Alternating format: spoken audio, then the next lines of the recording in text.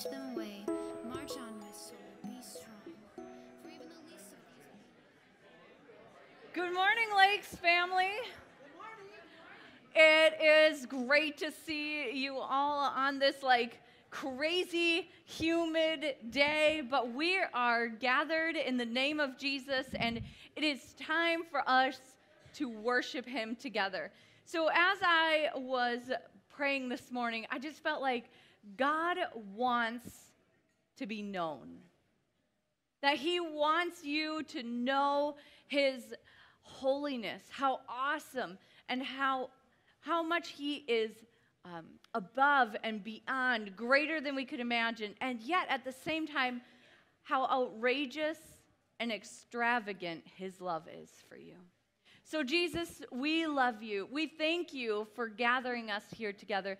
Today we gather in your name, for your honor and for your glory. For you are holy, you are mighty, you are awesome, and you are worthy of praise. It is your breath that you have given us that we pour our praise back out to you. God, let us know you. Let us feel your love. Let us experience your presence as we submit our lives to you. In Jesus' name we pray, amen. Please rise.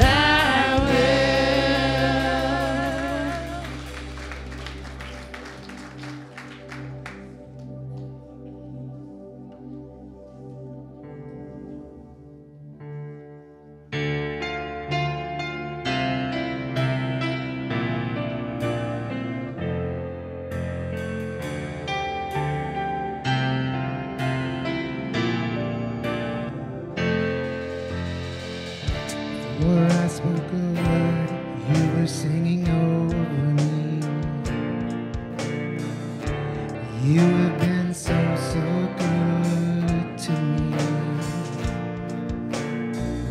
Before I took a breath, you breathed your life in me. You have been so, so kind to me. And oh, the overwhelming, never-ending, reckless love of God. Oh, it chases me down, fights till I'm found, leaves the 99. I couldn't earn it, I don't deserve it, still you give yourself away. Oh, the overwhelming, never-ending, reckless love of God.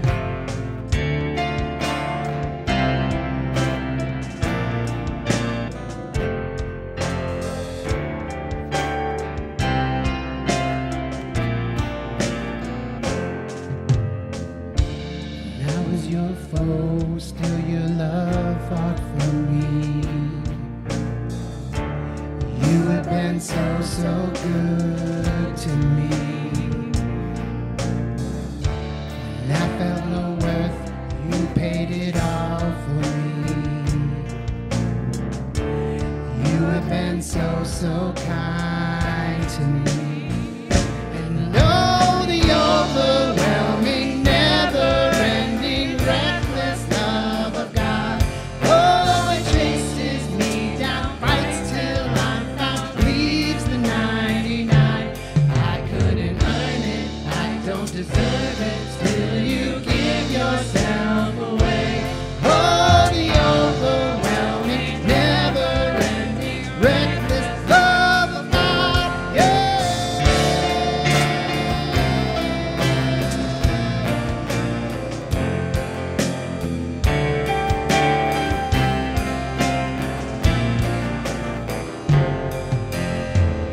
No shadow you won't light up, mountain you won't climb up, coming after me.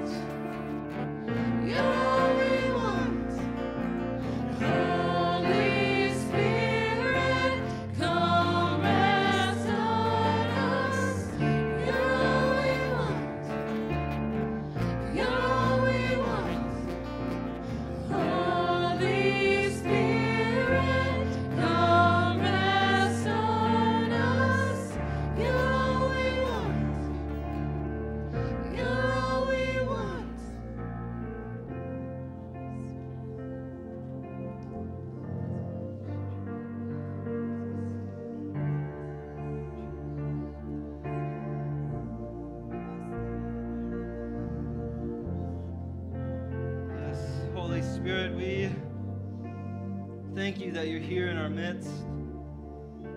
We invite you into our lives, Lord. Come and rest on us. Come and move in us, Lord. You know, I really feel in my heart, and I felt this all week long as I prayed about today and what was going to happen. I felt this again and again and again. And there was just this sureness, the 100% sureness that like everybody in here was like gonna walk in here and the Lord is gonna be pushing on one thing in their lives. There's gonna be one thing, whether it's one sin that is just separating, just making them feel like they're just burdened and they're ashamed and they're worthless and they just keep messing up and they're always gonna keep messing up, or maybe it's one thing, you know, a life circumstance, a sickness, a burden, a weight, maybe it's a financial difficulty, or maybe it's unforgiveness towards somebody, or whatever it is, that there's just going to be one thing. Or maybe you feel like the whole world is just falling apart all around you, and let me tell you that there's still one thing. The Lord's just saying, just release, let me take it. Let me take it. And I just feel like the Lord right now in this moment, I felt this so clearly as we were practicing today. You know, there's something that Jesus says. He says, my yoke is easy, my burden is light. He wants to take your heavy burden. He paid for it on the cross. We no longer need to walk in shame and be broken. We no longer need to be burdened by our sin. We no longer need to be burdened by the things of this world, but we can walk with the easy and the light yoke of Jesus. We can walk in the Holy Spirit. When the Holy Spirit comes, He brings joy and peace, forgiveness. He comes and moves in our midst. And so what I want to challenge each and everybody today, because I believe that the Lord wants to touch your life. Whether you're 5 years old in the room or 85 years old, I believe that the Lord wants to touch you here in worship, wants to touch your heart. So whatever that one thing is, I want to just challenge you to say, Lord, I just give it to you. I surrender. Worship's totally just an act of surrender to the presence of the Lord. Lord, I surrender to this, and this is what I believe. I believe that Jesus is going to break chains here today off of your life. That you're going to experience breakthrough in that sin. You're going to experience breakthrough in that situation. That you're going to experience breakthrough, because that's what God does, is He breaks away the chains. That's what the Lord does. He says you're set free. You're no longer burdened by the things of this world, because I paid the price once and for all, and I give you eternal life. That you can walk in peace of the Lord and the joy of the Lord, the forgiveness of the Lord, the grace and the mercy of the Lord. And so we just declare that right now, Lord, that you're going to break away the chains on our life. And so we're going to sing this last song here. And listen, this is a declaration song for us today. This is just bringing to light what Jesus is doing in the spiritual realm. We're declaring, Jesus, you are going to break every chain. You have broken every chain on the cross. And Lord, we are going to leave our chains behind. We're not going to carry them with us as we go, Lord, but we're going to leave them behind. We're going to drop them off. Jesus, you break every chain in our lives, and we worship you. So come on, everybody, let's sing this song.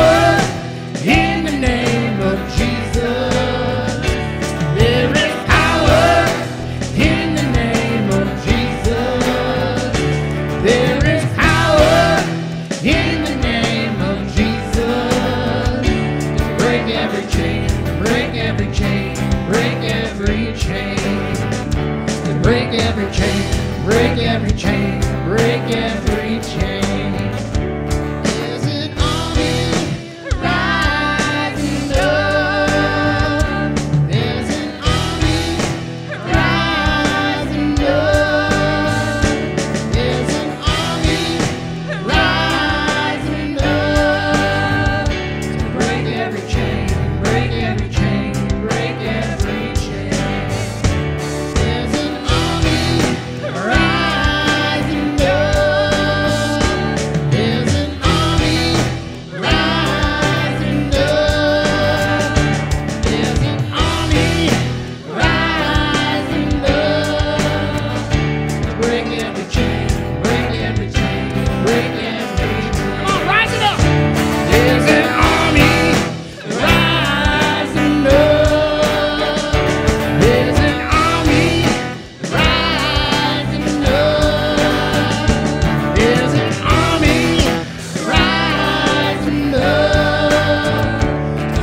every chain, break every chain, break every chain. To break every chain, break every chain, break every chain. There is power in the name of Jesus.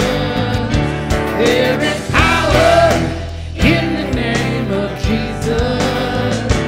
There is power in the name of Jesus.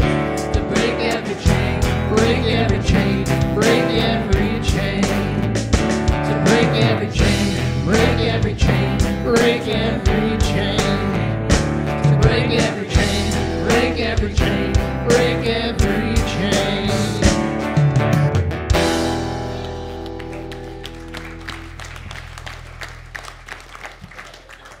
We serve the greatest God in the universe, the only mighty, holy, and awesome God. He is all powerful, and He is for you. He is for you. He has invited you to be a part of His kingdom, and He is a God of goodness and of love and of freedom. And that is where He wants you to walk. And that army rising up is a people who profess His name, who live in His love, and who live in His freedom, and who bring that light into the world. Bring in His kingdom to be in this world of darkness.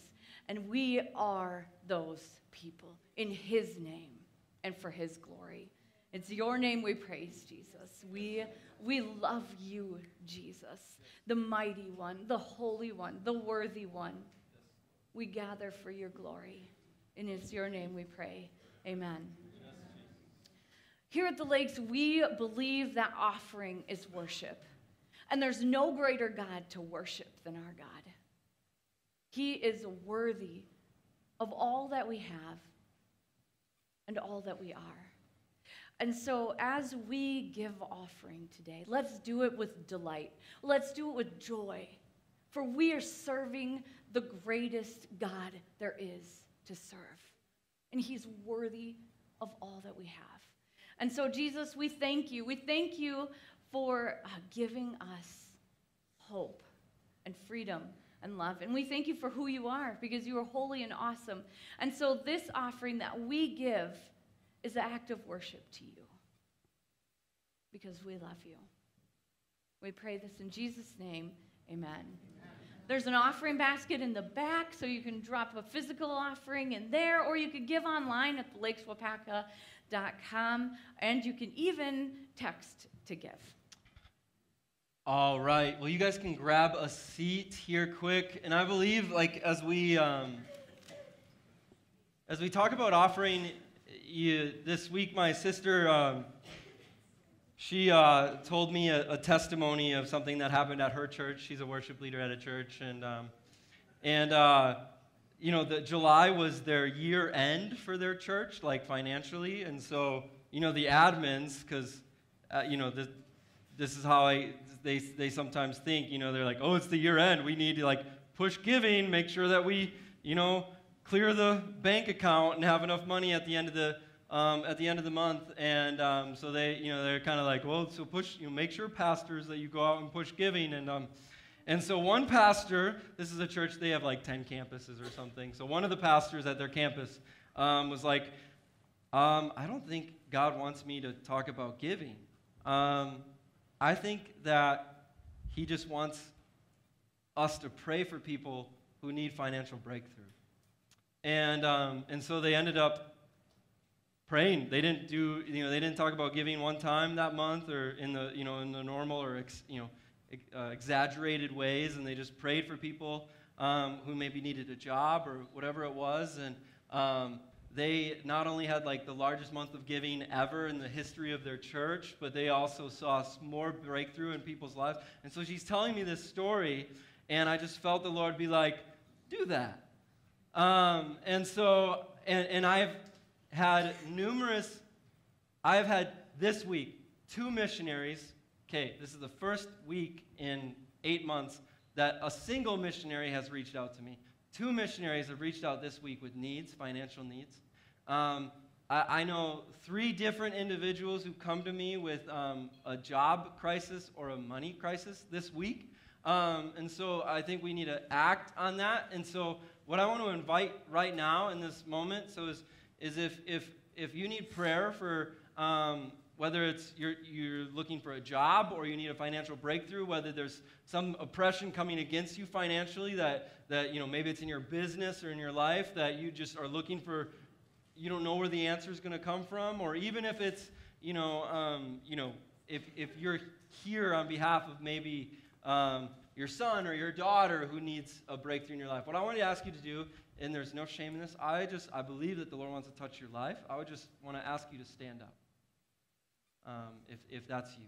If you just want prayer for finances right now in this place, I just want you to stand up.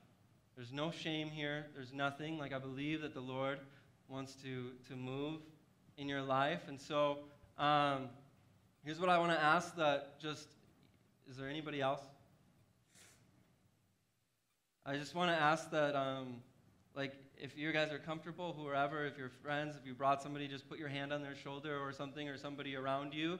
And for those of you over here, just stretch out a hand and just pray for them right now. You don't need to know what their issue is at all, but just pray that the Lord blesses them, that the Lord moves in their life. Lord, we just ask that you come, everybody just pray in your own way and lift them up. Lord, we ask that you come and break through in their lives, Lord, and you bring a blessing to them, Jesus, that you provide a way through if there's a bill that they need to pay, Lord, that you provide the money to pay it, Lord, and that you lead them, whether it's you lead them to a new job, whatever it is, Lord, we just pray for breakthrough and blessing financially in their lives. Lord, and we know that you are a God who is all-powerful. You're all-consuming. You are greater than any bank. You are greater than any statement. You're greater than any bill, Lord, and you can do anything. So, Lord, we just ask for your financial blessing. And, Lord, we ask that you provide a way and you lead them to jobs. Lord, you lead them to life. You lead them to the place that you want them in, and you give them the wisdom that they need for their lives. So right now, Jesus, in the name of Jesus, we just pray a blessing over them. Thank you, Jesus, for moving in our midst. You are powerful, and we love you. In Jesus' name we pray. Amen. Amen. In this next section, we want to give credit where credit is due. And so we want to lift up the name of Jesus. And so where have you seen him at work in your life this week?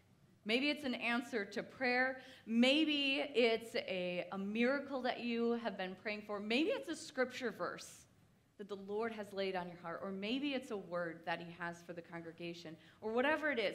We want to give credit to Jesus. We want to lift him up. And that raises the faith of the entire congregation. And so if you have a testimony that you want to share, just raise your hand and we'll run the mic to you. And we want to hear about it and celebrate with you. There's Becky there, and I know Laura too.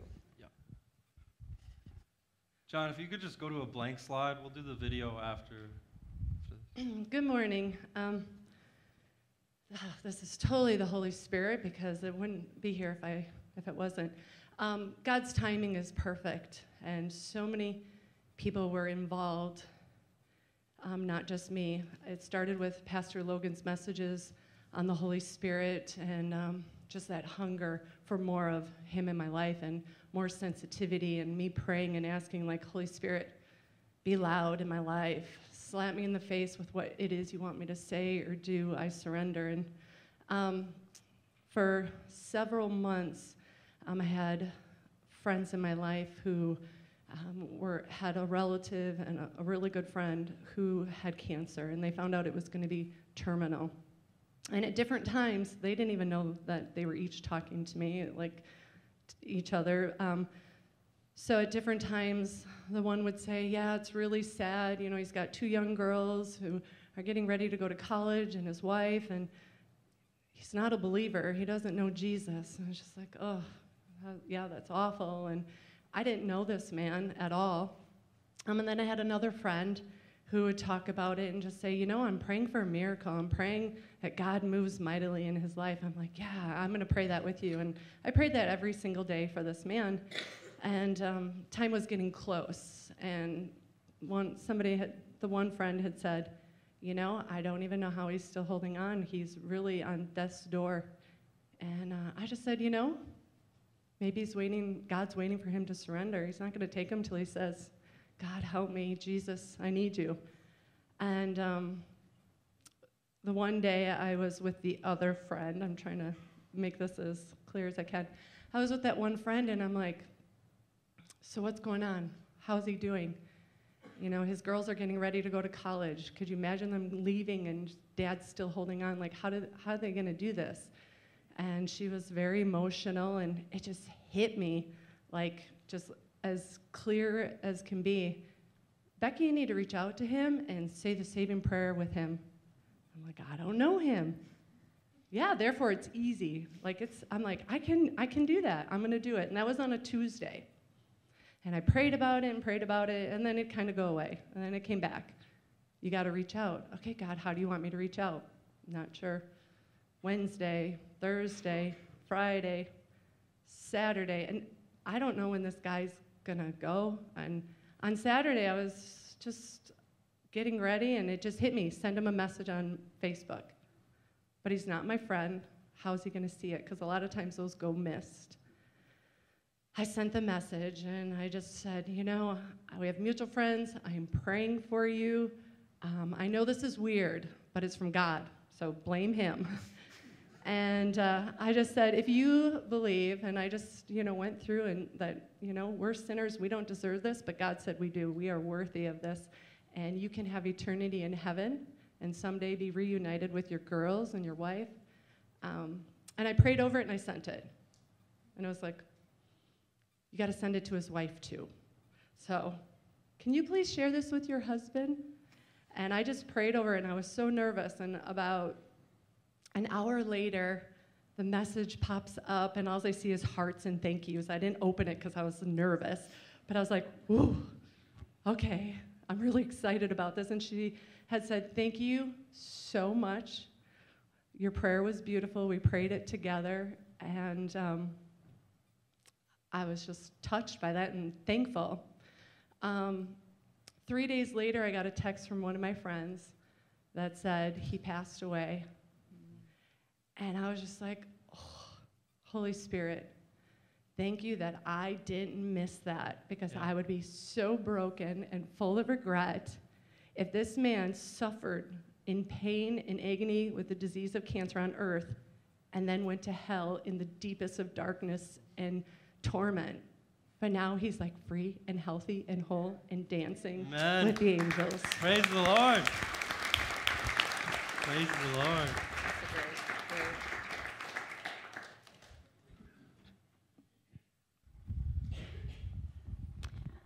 This past week, I was having a very weak moment. I'd had like 3 days of just, if anything could go wrong, it did. And my body ached from still cleaning up after the tornado that went through West Bloomfield last month. But anyways, it was time to clean all the gutters in the house, the rain gutters, because it was going to rain. And so I'm out there, this big, long extension on my leaf blower, and there's a strap that goes around on across my shoulder, and that strap kept coming off, and I didn't know why. It just did, and it was making me so angry. And it was a deal where my shoulder ached anyway from all the work I've been doing, and I started to cuss. And I took the Lord's name in vain. That's how frustrated I was. And as soon as those ugly words parted from my lips, this little voice in my head said, do you know, I can see the devil over there with a great big smile on his face. You are making him so happy. And God is sad, but the devil is happy. Good job, Laura. And it was as clear as a bell in my head. And it really woke me up. And I thought, that's not my mission. And I remembered, many Sundays ago, DJ stood up in front of this congregation and she said a prayer that was the most powerful prayer I've ever heard. And she told the devil to take a hike. And that prayer came back to me. And I thought, well, if she can do it, I can too. Because I know that the devil has just been hanging over me in sheer delight that I am just a human and very gullible. And so I changed my tune. And I thought, well, my cuss words aren't hurting that leaf blower at all, but it's hurting me, and it's hurting God. So I told the devil, hey, I love God. He is my heavenly Father. And I love his Son, who is my Lord and Savior. And I have no use for you. And they are so much more powerful than you could ever be. Amen. So get out of here. I don't want you around me. I have no allegiance to you. My allegiance is to God and Jesus. So get away from me, take a hike. I don't want you around anymore. And I am not going to let you get the best of me because my God is powerful. And you know what? I put that leaf blower, strapped it back on me. The strap never came off. My shoulder stopped aching. And I am so grateful that DJ said that prayer that day, because I got to use it and chase the devil away. Amen. Praise the Lord. Amen. All right. Well, I'm going to dismiss kids. You guys can be dismissed. They weren't ready.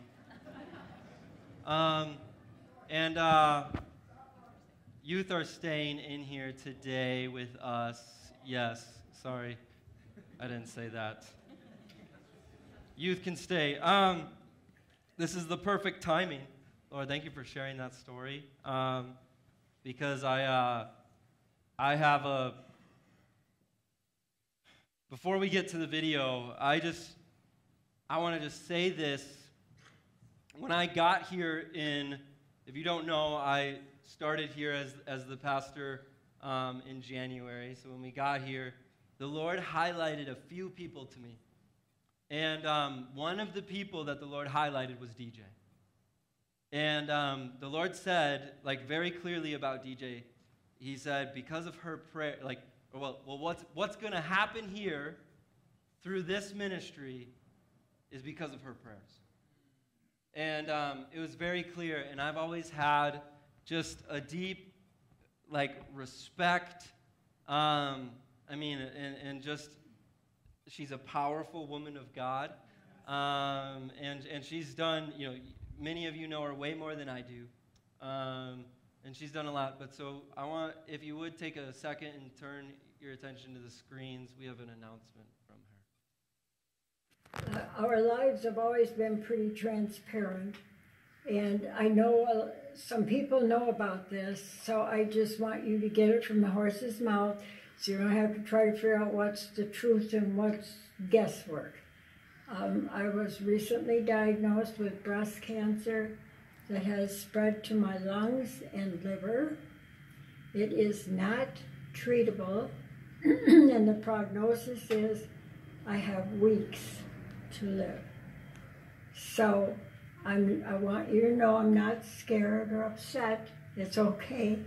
My Father's still in control, and I won't be leaving planet Earth 1 minute before he sends someone to come and get me. So from my perspective, this could play out 3 different ways. If this old body is too tired to keep going, I will be more alive than I've ever been before. And I feel bad about the people that I'll leave behind, but I'll be busy. Or my father could say, whoa, slow down here, and extend those weeks to a longer period of time, which would be great. I would like that. Or he could choose my first preference and see me healed. That would be my first choice, and I'm willing to receive prayer, and we have plans to pray at church, and other people are praying for me. So I welcome your prayers. God bless you. All right. Well, obviously, check. Am I there? There I am. Obviously, that's a sad announcement from DJ, but I also want to just point out. I mean, you can when there's a warrior for God, you can see it. And how clearly, I know many of you have had to face a diagnosis similar to that, or a diagnosis of cancer or something, and it's a scary thing. And when death is staring you in the face, your faith becomes real very quickly. And so DJ is such an encouragement to all of us. She has always stood on the rock of Jesus and never wavered. But we want you to keep her in your prayers. And so I'm going to pray for her quick.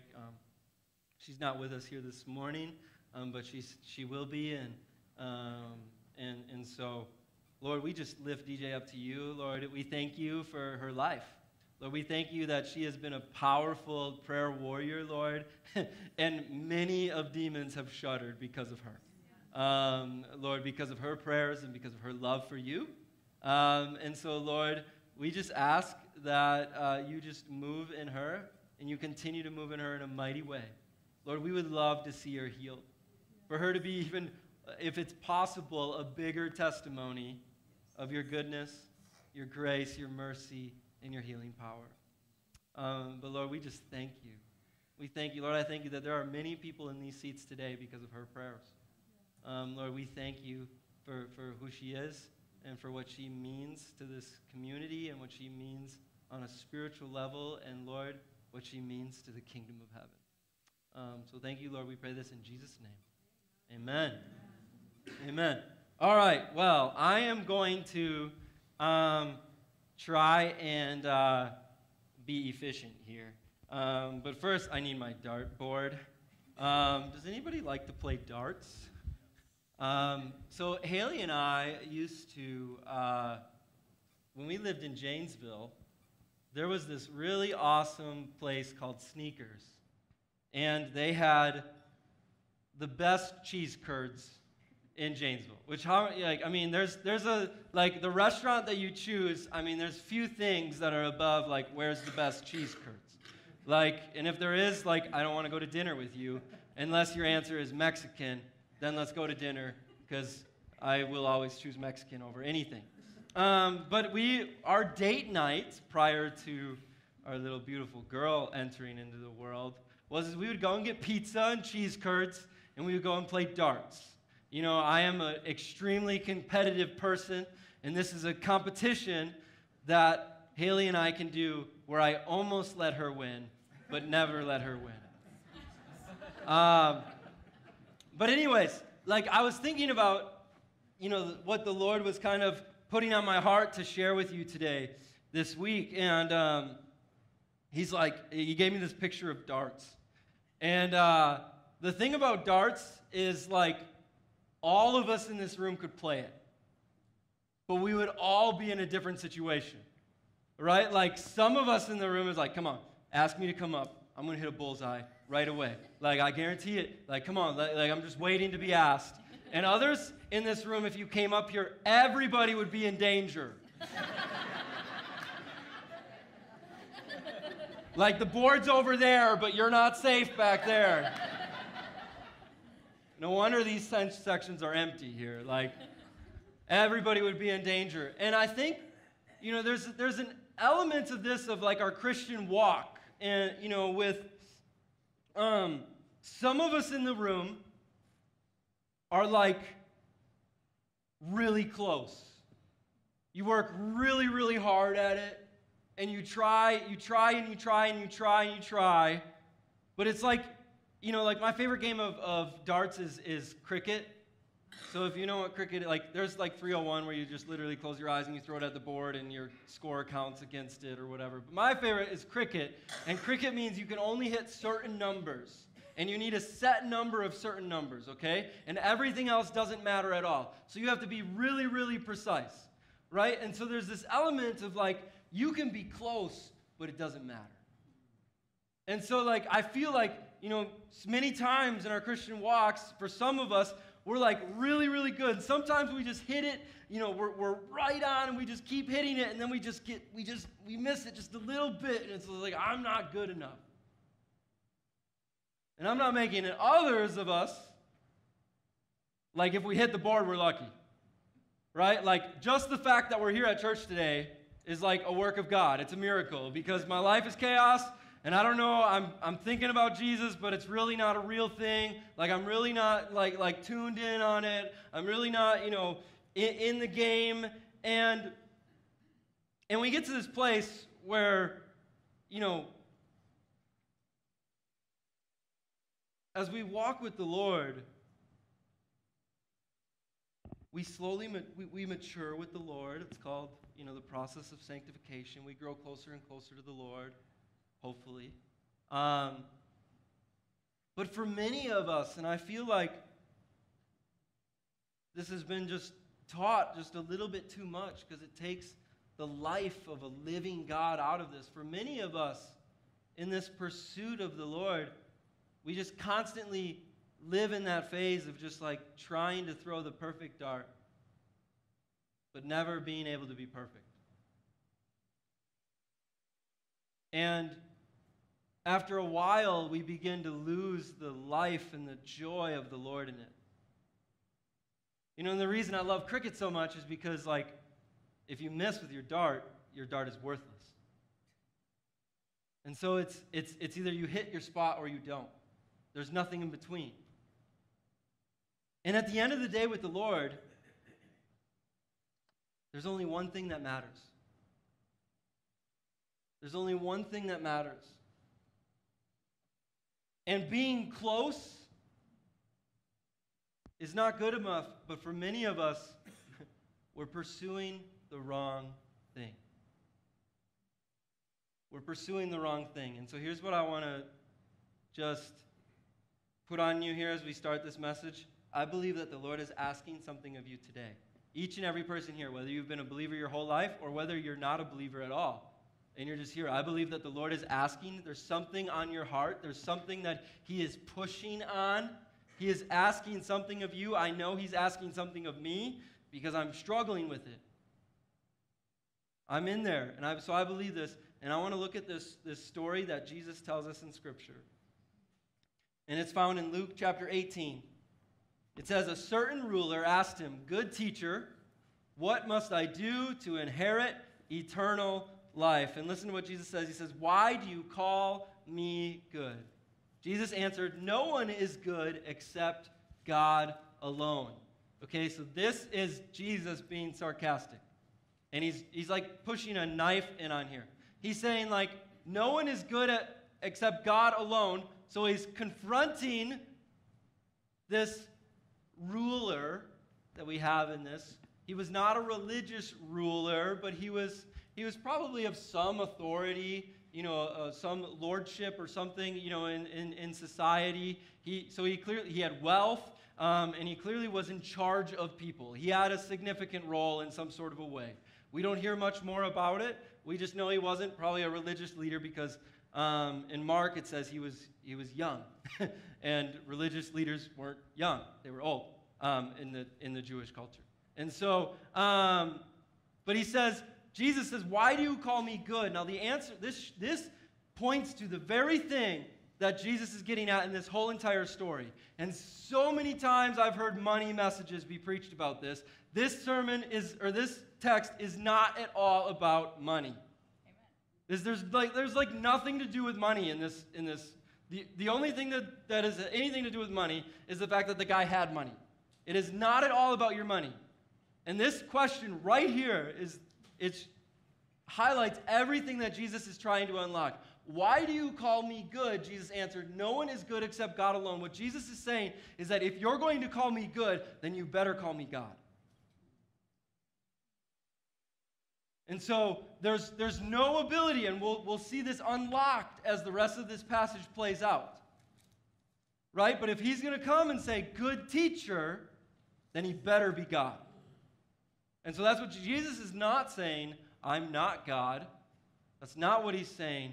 But this is a little bit of sarcasm from Jesus, which I love because I believe Jesus was like a snarky guy. I believe that Jesus was like the comeback king. I mean, like, he wasn't like this, oh, you're so nice. No, he drove the knife into you. He drove it home.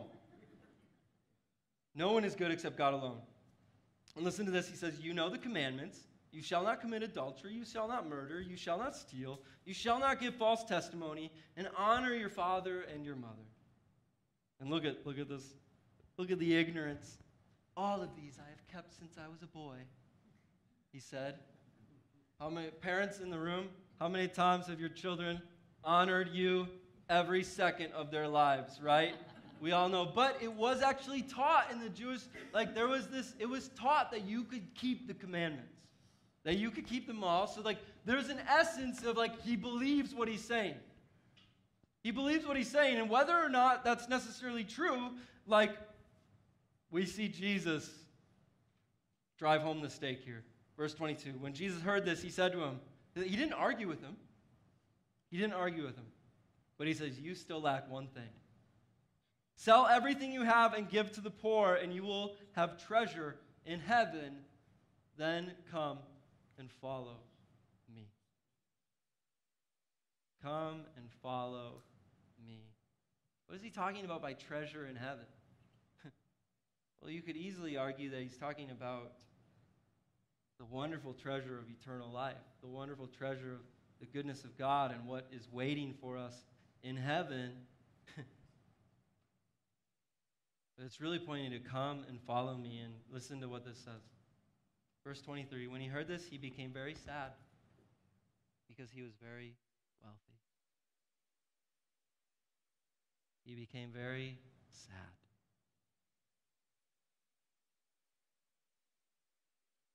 And then Jesus says this. Jesus looked at him and said, how hard it is for the rich to enter the kingdom of God. And this is where Jesus, I was talking to somebody about this story, and they're like, I think that Jesus was like, he just looked around and he saw a camel, and he's like, oh, this would be a good illustration. But it's easier for a camel to go through an eye of a needle than someone who is rich to enter the kingdom of God. Now, I just want to stop right here, because in this culture, your wealth and status said how much you were blessed. Look at how anti-cultural what Jesus is saying. Right? I don't think it's not as much, I don't think that's as much in the church today, that we would think that as much as they certainly thought it. It still is there a little bit, right? But their position in life, that's how much favor you have with the Lord. But yet, Jesus is saying, those who are rich, man, it is hard to enter the kingdom of God. Verse 26, he says, those who heard this asked, who then can be saved? Who can be saved? And Jesus replied, what is impossible with man is possible with God. And Peter said to him, we have left all we had to follow you.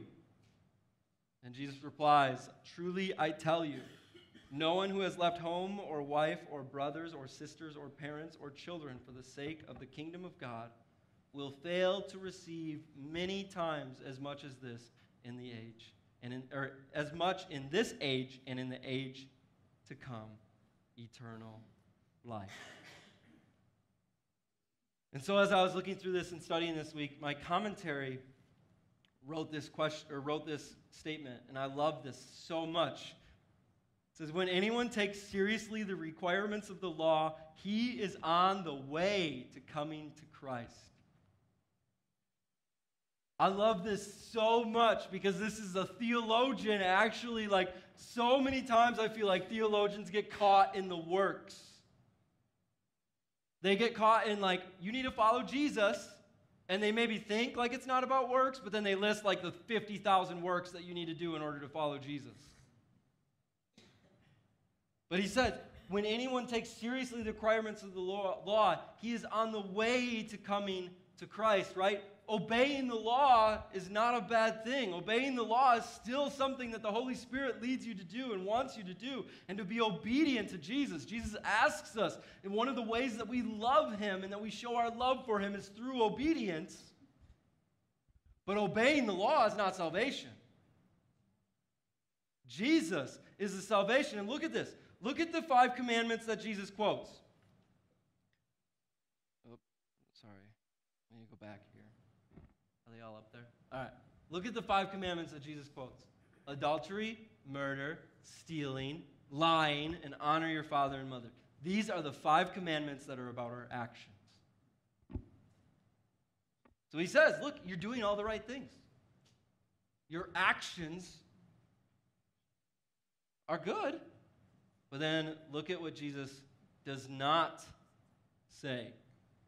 No other gods before me, idolatry, the Lord's name in vain, keeping the Sabbath holy, and coveting. This is what Jesus is like, oh yeah, do these things. The things that people are like, if I do these things, if I don't lie, if I don't commit adultery, if I don't murder anybody, that's a high bar right there, right? If I don't do those things, like I'm good. But then he says there's one thing that you don't have, and in all of these, build that same thing of who is the Lord to you.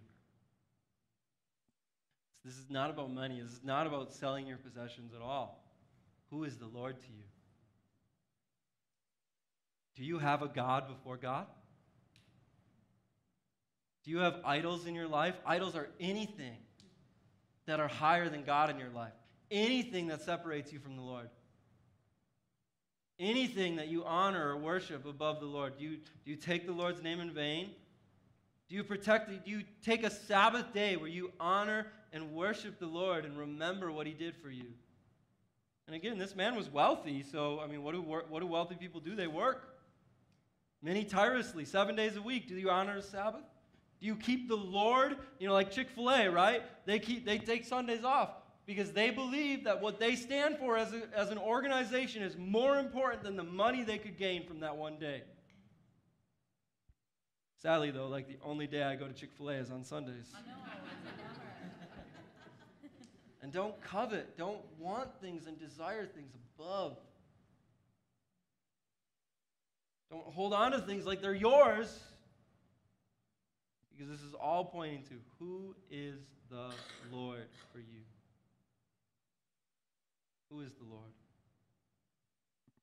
And so what Jesus was asking this man is what we're seeing here is did God really have his heart? That's the challenge of this passage. Did God really have his heart? Did he really love the Lord? Or was he just doing what he thought was the right thing to do?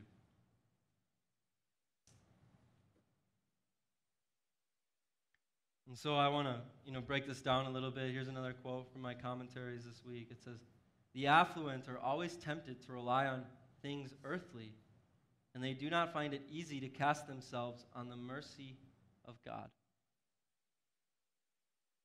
And so, if you don't know this, you live in America, you're rich, okay? I don't think there's anybody here who, from a world perspective, I can't remember you're like in the top 2% in the world's income. So there's very few things that we need to rely on the Lord for. But this is not actually, like the language that is used in the original text here is not just it's not just talking about money. Like, you can break this down further, and so anybody who's rich in giftings and talent, right? Because if you're really good at something, what do? You run in that. And you're the Lord of that. And you're the one who's really good at it. And you're the one who carries it out. When you have a lot of money, it's your money. You're the one who earned it. You're the one who proved a way. In their service and their abilities, the affluent means much more. So then who can be saved? Who can be saved? Well, there's another thing that Jesus talked about in Matthew chapter 5, where he clearly talks about this. Blessed are the poor in spirit, for theirs is the kingdom of heaven. And as you break this verse down, he's not talking about like, hey, you need to be worthless and be poor in spirit as far as like you have no integrity or no strength, or you're just like a little, doormat that just gets stepped on by things. No, it's that you lay down your life and you pick up the kingdom of God, and that is the thing that is the richest thing that you could ever pursue. Blessed are the ones who know that it's not about them, it's about the Lord. And this is not, like if I were to bless somebody, like if I were, or whatever, like if I was to bless somebody and give them $20, right? That's like an action of blessing. This is not like you are blessed through that. This blessed word in the original language is a position. It like, I don't want to go down this too far, but it's. Bear with me here, you theologians. Don't yell at me for being heretical here. But I can't explain this. But it's like there's a way that you could say this is happy is the position of those who are poor in spirit. It's not about like, oh, if you're poor in spirit, you're going to just be, but it's a position where it's like, I have joy and life in my life because I have the kingdom of heaven. And so it's a positional thing that you take. And so the poor in spirit can receive the kingdom of heaven, but the ones who are rich in their own spirit struggle to see that they need something else. And so here, this wealthy man is like, hey, I could buy this. Or, hey, what do I need to do? But the one thing that he holds on to the most is the one thing that Jesus came for. And listen, I think, like if we break down all of Christianity into something that's really, really simple, I think that the Lord always comes to us with one thing. The Lord is always asking you to do one thing. And it's different for all of us. There are some of you that the Lord might be asking you, hey, go and sell all of your things, give it all to the poor, give it all to the church, do whatever, and like then you'll be blessed. Like that's what the Lord might be asking you to do. I don't know. But there's others who are like, hey, give up that sin. That one sin. You know what it is. You know it's separating you from the Lord. You know it's holding you down. Or forgive your spouse. I feel that right now. Somebody needs to forgive their spouse. Probably all of us, but men, just kidding. Maybe there's one thing, and listen, the way to experience the Holy Spirit in the most powerful way is you respond to the one thing that the Holy Spirit asks you to do. And there's a quote that I love to say. I say it in this, when Jesus, or when the Holy Spirit comes and asks you to love him, don't make him a sandwich, just love him. Respond to what the Lord is asking of you from your heart. It's not about a list of to-dos that we just walk through in obedience and think that just because we check those boxes that we're good. It's about loving the Lord with all that we are. And it's about responding to him. Just like, this is what it would be like in that example. So like, I know this is a little sexist, but I love when Haley makes me a sandwich, okay? She makes so much better sandwiches than me, okay? Sandwiches taste so much better when somebody else makes it. I don't know why that's the case, but it's just the truth. But like if all Haley ever did was make me a sandwich, How much of a relationship would that be? Like literally, it's like, I'm tired and I'm exhausted and I just want to go to bed. And she's like, here's a sandwich. We just came home from a steakhouse dinner. It was so good. We're so full. Here's a sandwich. Right? Like if we're not responding to the Lord where the Lord wants to, if we're not in communion with the Lord, then we're going to be missing where the Lord wants to bless us in our life and move in our lives. Salvation for rich or for the poor is always a miracle of God's grace. It is always God's gift. So it's not about a to-do list. It's about surrendering your life and saying, Jesus is Lord. And so what is the one thing that the Lord is asking from you today? I challenge you, do not ignore it. Otherwise, you will continue to walk in a mediocre relationship with the Lord. Until you respond to Him, you will not experience the Lord to the fullest ability. Because it's not the Lord holding back, it's you. It's not the Lord, not moving in your life. It's our unwillingness to surrender. And so this was a huge ask for this guy, and there was a very clear direction that the Lord gave this guy. And what did he do? He got sad because he did not want to let go of what he loved. And so if you broke this whole passage down to one sentence, Jesus is saying, do you love me more than that? Do you love me more than that sin? Do you love me more than your money? Do you love me more than, your burden? Do you love me more than, the fear of going and, apologizing? Do you love me? Whatever it is, do you love me more?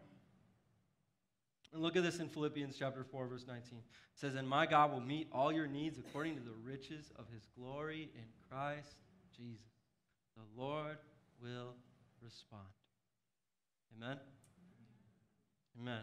All right. I'm going to try and do something here. What? I don't think I can make a bullseye. Nope. All right, fine. Nope. Oh, it's close. All right. I'm calling this a mini Vision Sunday because I want to share something. What the Lord is kind of where we're at here. I've been here for 8 months or so now, or 7 months. I don't know what month it is. 8 months, and I want to. We don't spend hardly any time here at the Lakes talking about us. Okay, we want to be all about Jesus.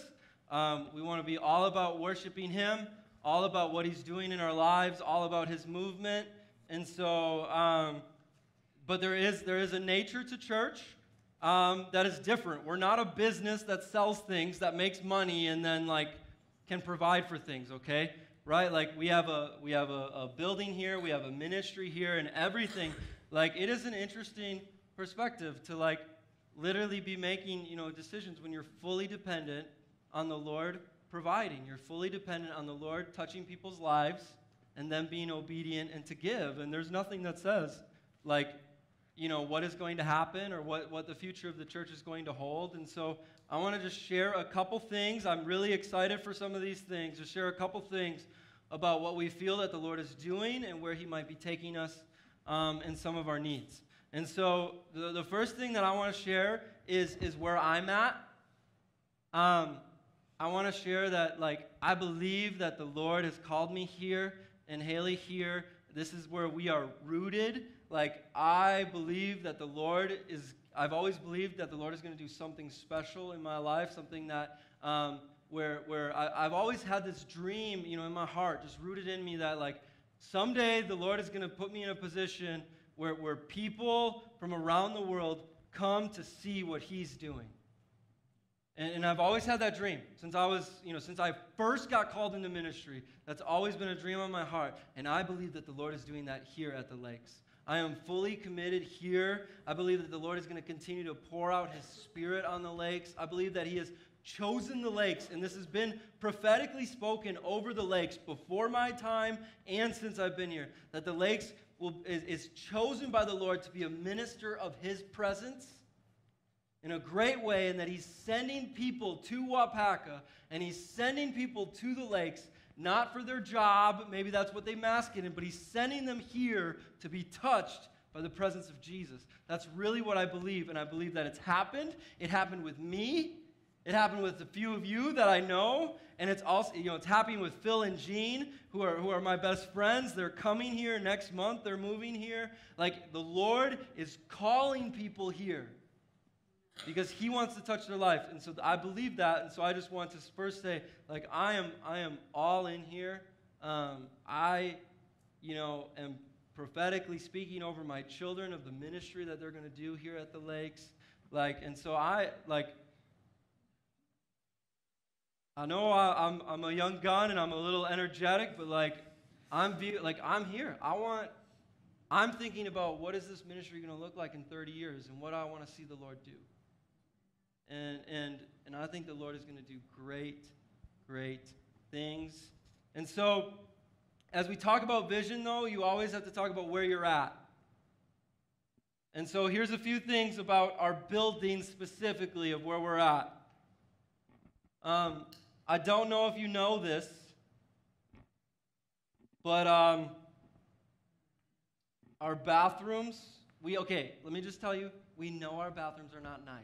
Okay, they are nicer. We fixed them up to the capacity, to the ability that we could. But here's the deal: in order for us to redo our bathrooms, they're no longer grandfathered in, and we need $200,000 to redo our bathrooms. And in order for us to do that, we need to take either the kitchen, or the lobby, or the coat room, or all of the above. Okay, so that codes change over the years, and so that's why the bathrooms are how they are. And so there's a need there. I don't know if you've noticed, but our kitchen is not a top-of-the-line, beautiful thing. It functions, and it's nice, but it could use some tender, loving care, and this is the same exact thing. In order for us to, alter our kitchen, we all of a sudden open up the door to a bunch of new codes and a bunch of money. Office and meeting space, we have more staff than we have offices. We don't have great places for small groups. We don't have specific, youth space. We don't have a space for our youth. And so they're just using other spaces. One thing that I hate is we don't have space for people to come and be ministered to here in the front. This is as many chairs as we can pack in this room. And we don't have space for prayer. We don't have space at the altar. And I don't know if you look around, but the chairs are slowly filling up. And if you say there's a lot of empty chairs in this room, I will argue then, okay, start sitting next to each other because there's open chairs still, but yet we're filling up our capacity. And then last but not least, did everybody get a parking spot today? I know many of you sacrificially parked across the street. Thank you so much. But so these are some of the needs that are currently pressing on our church. And so it would be stupid for us to address these needs without thinking of where we're going. Right? It would be stupid for us to spend $200,000 on bathrooms and then realizing we need more space for this, and now we need to change the bathrooms or something like that, right? And so I want to tell you where we're going. I want to tell you where I believe all of our spiritual lead team and our trustee council, our financial leaders here in the church, know this plan. They have told me that they believe that this is the Lord, and they're supporting this. And so I really firmly believe that this is where the Lord is taking us. And so I want to show you a couple things, though, here before I hit next here. Behind this beautiful, wonderful curtain here. And so I don't know if anybody was around for this. I think Gary was 8 years old, right, Gary? Yeah. So this is the original drawing, architectural drawing of this church. This is from 1960. The building was built in 1969, so it was prior to that. And so we're going to frame this somewhere, but it's just a great reminder of this was the original dream. This is what the original Shepherd of the Lakes Church came and planted here. And so there's that. And then somebody along the way had this dream. This is the original artistic drawing of the fellowship hall area, the addition over there, which was built in the 80s. And so this is the drawing. And so now I just want to share with you, here's a dream of where we would love to go as a church, because it would address our needs. And we want to make decisions that are financially smart, and they're not going to waste money or cause us to reduce our ability to minister the gospel. Because that is the number one thing. That's the reason we're here. The church, the building, it's just a tool to share the gospel in. And so here's a little picture. Here's a few pictures. And so the dream would be is that right now you are in the lobby. This would be our main entrance to the church. It would highlight all of our stained glass. And, you know, someday we could have a carport. That would be awesome, you know, for people in the rain and stuff like that. And just a beautiful, we take advantage of all of the beautiful architecture to this building. And we make this the lobby. And we build a new sanctuary, fellowship hall, and kitchen off the back side of our building. So here's just a few pictures of what it could maybe look like. And like what's an example here, just of kind of the space that we have. And so here's why I'm sharing this. And I'm running through this. I know we're not asking for money. We're not asking for anything today. We're just sharing a vision of where we believe the Lord is leading us. And so it would allow us to not only have more capacity in our sanctuary, it would give us the ability to have a dedicated youth space. It would give us the ability to make our children's space a lot nicer. It would give us bathrooms. Woo! It would give us more office space to grow into and to come up to what we need right now. It would give us a conference room space for us to hold meetings, because right now, everybody just uses the fellowship hall, and that's not the best place for, things that need to be, personal accountability and privacy matters and blah, blah, blah, blah, blah. And so this would also give us space to grow as a church family. The vision of our church is that when we gather together, we come and meet with the presence of the Lord. Okay, so we're not going to cookie cutter this. We're not going to try to reproduce meeting with the Lord. We're not going to make it inauthentic. We're going to hold one service where we come and where we worship together. That's our plan. And so we're going to do whatever we need to do to make our space so that we can fit and that we can open up room for more people to come and worship with us and more people to come and enjoy Jesus. And so if you're saying, why don't you just go to 8 services? I don't want the burden on my heart. Like, I believe that we're supposed to come and meet with the Lord. And there's no timeline on that. There's no timetable. There's no set thing of what that looks like. We're going to come and we're going to respond to what the Lord is asking of us. And so, that's a firm belief in me, and I believe that if we stand on what we firmly believe, that we as a church will open the door for people to authentically meet Jesus. Not a to-do list, not a fake Jesus, not a partial Jesus, but the real living King who is the Lord and Savior of our lives. And so here's just an example. And then, this might take a little while, but this would be one of my favorite things. We'd have an elevator, which would be cool, but then this would be like a new fellowship hall below the sanctuary and a new kitchen that is double the size of our current kitchen, as well as more of a commercial kitchen so that we could do food preparation for, if we ever wanted to do a meal ministry or anything like that. And you'll find out here in about 3 minutes that our fellowship hall right now is tight, and this would allow us, to seat like 400 people around, or 300 to 400 people around tables and to eat. And so no matter what happens with our church, we're going to continue to eat and break bread together and continue to put relationships and living life together, put that first with Jesus. And so that's what we believe we're called to do. So this is just this is where we're going, right? This is where we believe the Lord is leading us to grow our space, to add more parking, to add more entrances in to our building, to make it more handicap accessible. Like, we can't touch anything because nothing in this church is handicap accessible, which means then you got to do everything to make it handicap accessible. So there's all of these things. And so there is something to chew on. We want to hear from you. We want your feedback. I know that this was fast, and it might be a lot for some of you, or maybe not. I don't know. But this is where we believe that the Lord is leading us. How do we get here?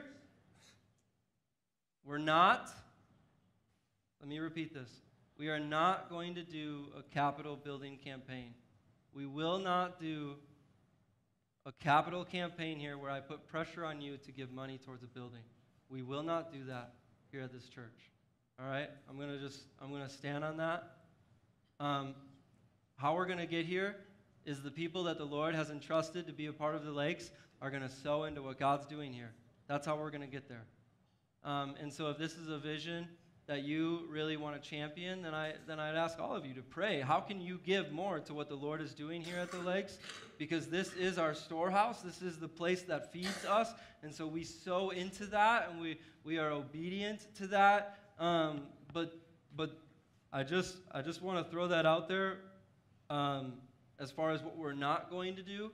But we're going to believe that the Lord is going to provide a way. And we're not going to set, I have a timeline in my head that I feel like the Lord has planted in me, but I'm not going to say, we need to raise X amount of money by this date. Because that's not what we're not here to build a building. We're here to build the kingdom of God. And so that's what we're going to give to, and that's what we're going to pursue. And when it's there, we'll do it. So if you don't like the bathroom,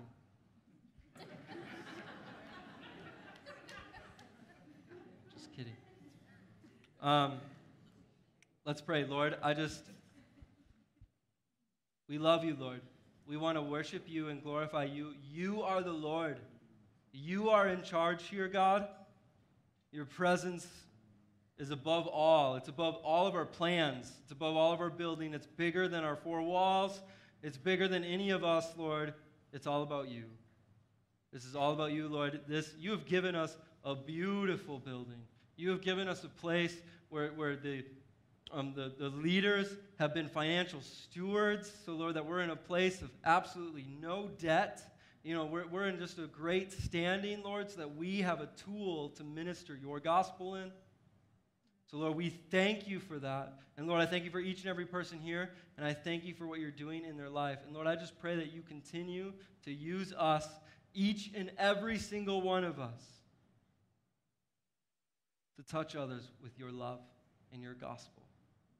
Thank you, Jesus, for who you are. We love you, and we praise you. In your name we pray. Amen. Amen. So I just want to say that, we have talked a lot about this with our leadership teams, with our trustee council, and with our spiritual leadership team, and we're just really excited about